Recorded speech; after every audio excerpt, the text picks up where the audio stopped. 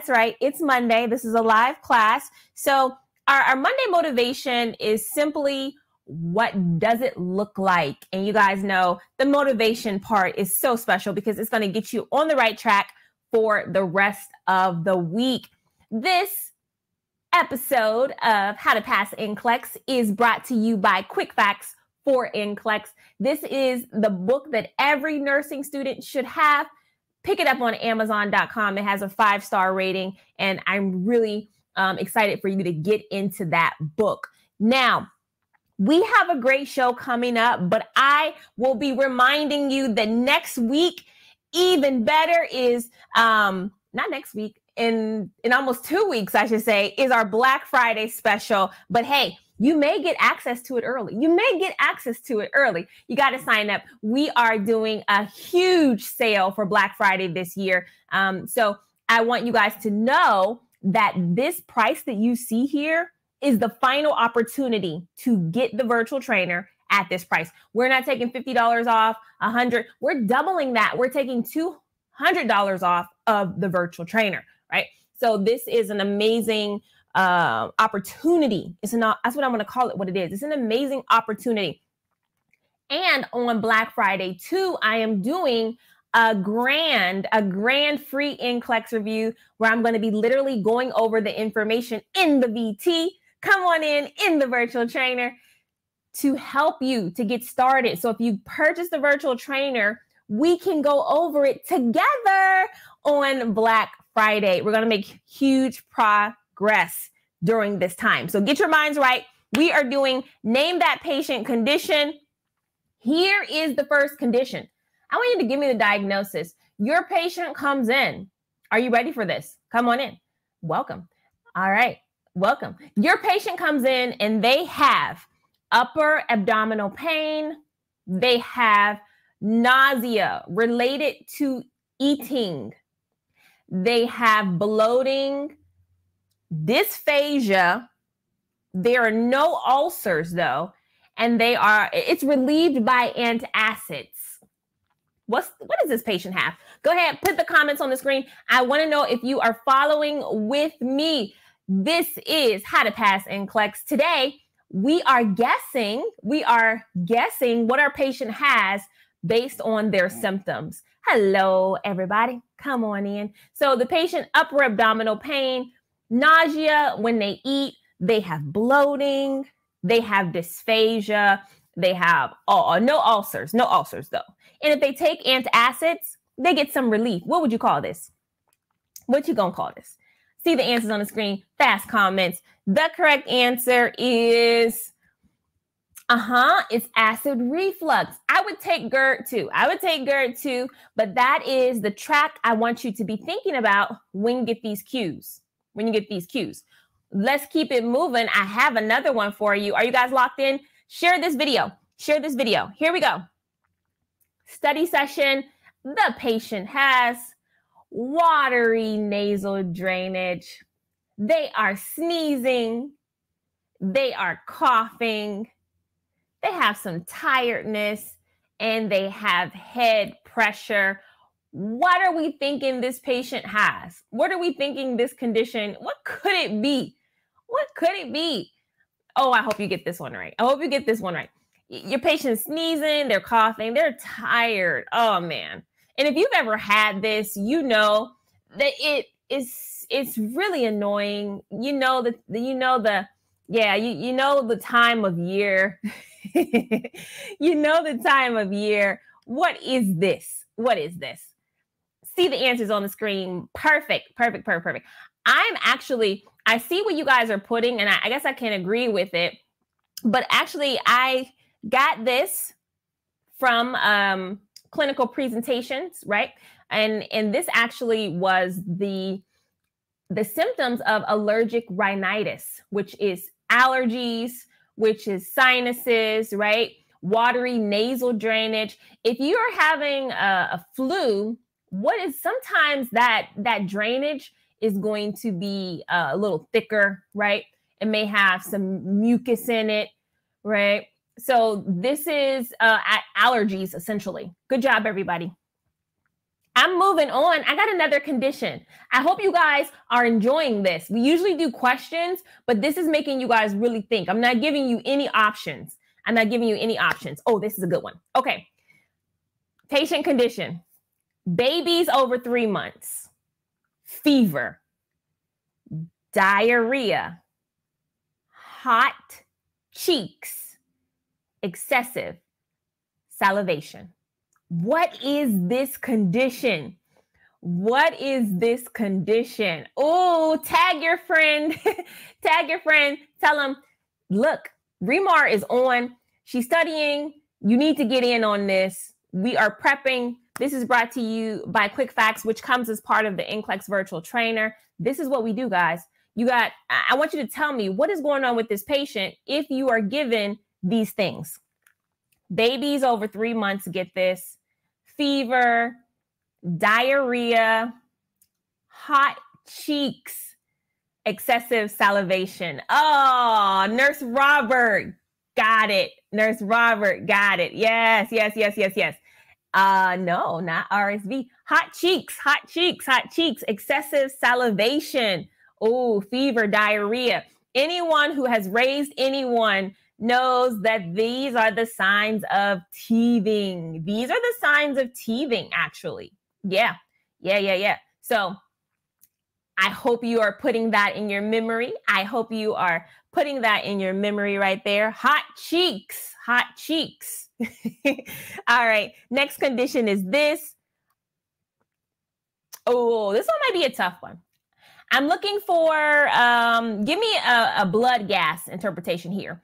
Patient has respirations of 6 breaths per minute. How many are we supposed to have? Is 6 a little low? They're unresponsive to stimuli. They were in a near drowning event. So that means that they were rescued from the water. And they have a pH of 7.26. What would we say this is? Wow, the breathing is very low. What about the pH? The pH is 7.26. Is that low or high? These are the numbers you gotta know. All right. I love the comments on the screen. Fast comments. Every patient, clinician, situation, you guys should be putting the comments. You should know what it is. All right. Most of you guys have this. If you don't, listen, these are the things you need to know. I'm expecting perfection because these conditions are pretty general. The correct answer is respiratory acidosis. Respiratory acidosis. Look at this patient. They're not breathing fast at all. They're going to have the acidic buildup in their body. Oh, I'm sorry. That should say 2.6. My error there. But we know that, let me go back so nobody's confused. We know that when you are not breathing, right? When you have been involved in an incident that depresses your respirations, like drowning or a drug overdose, you become very acidic. And this is a respiratory issue. The patient's respirations are just 6 breaths per minute. So this is a respiratory acidosis. Yes, respiratory acidosis. So that was the answer there. All right. Next one. Let me go back here. Let me go to this one. Okay. Patient has a recurrent complaint. Okay. Recurrent complaint. It takes them about 10 to 14 days to recover. And they have tingling, itching, numbness. They have fluid-filled blisters, right? Fluid-filled blisters. And then also it's at the nose and mouth location. What would we say? What would we say is this patient's condition? Essentially, we're getting that there's tingling, itching, numbness around the nose and the mouth. It's painful. And this is something that takes 10 to 14 days to recover from. Oh, what is it? And it's recurrent. So that means it's happening It's happening kind of frequently, or maybe not frequently, but it's a routine thing. What saith you all? What saith you all? Excellent job. Excellent. That's just what I was looking for. That's just what I was looking for. The correct answer is actually going to be, see if I can get there.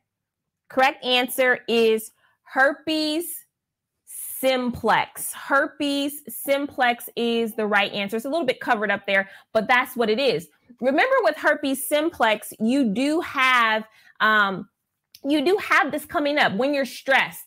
When you're stressed with type 1 herpes simplex, you will have issues that the blisters will come up and you'll feel it. Like you'll feel the numbness and the tingling, and then bam, you got a big cold sore on your face, right?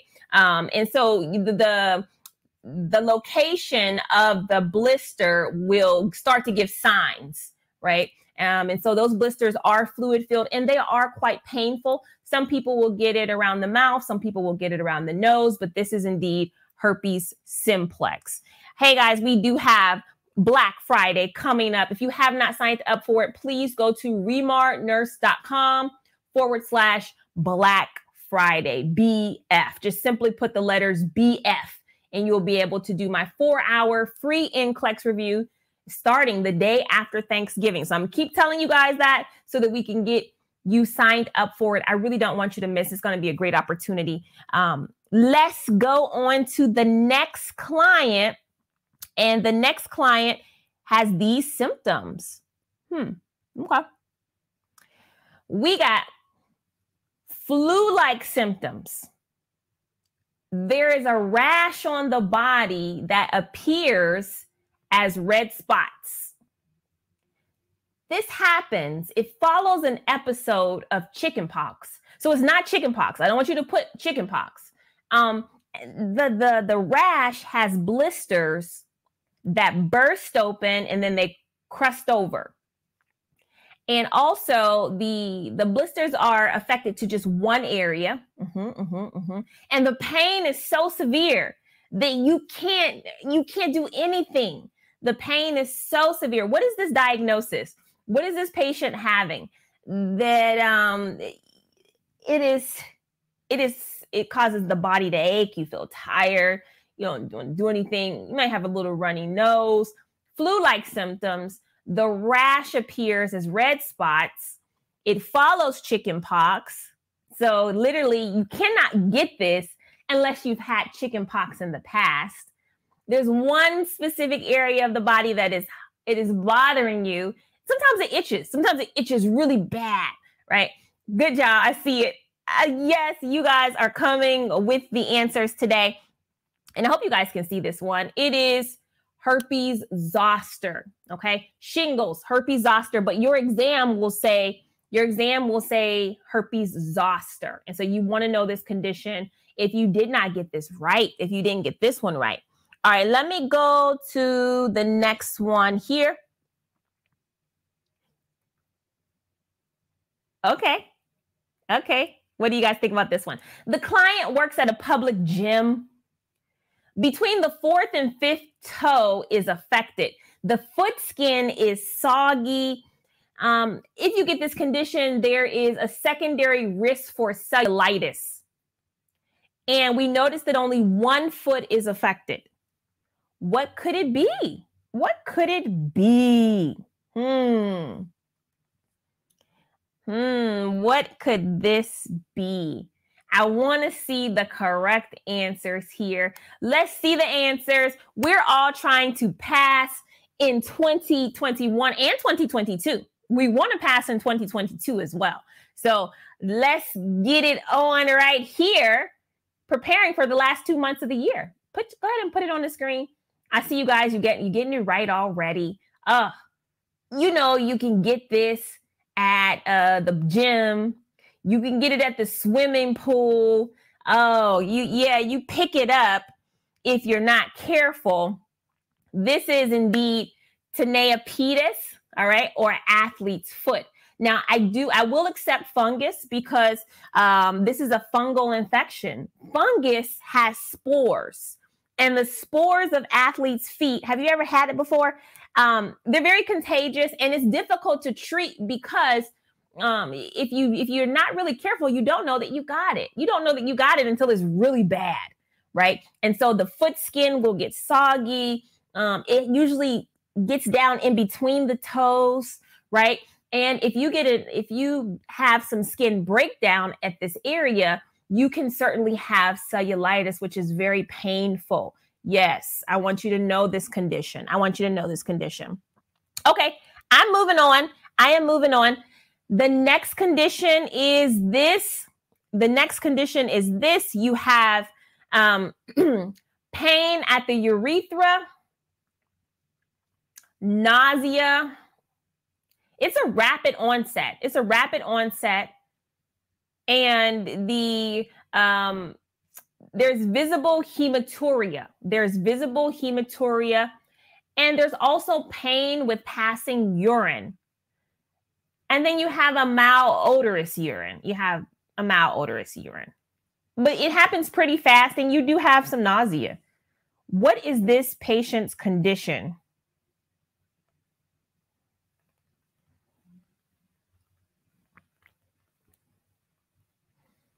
What do you guys think? Oh, it's a resounding. You guys are all on one page. You guys are all on one page today, and that's a beautiful thing. Oh, I didn't think about that. Somebody put something on the screen that I didn't think about. That's interesting.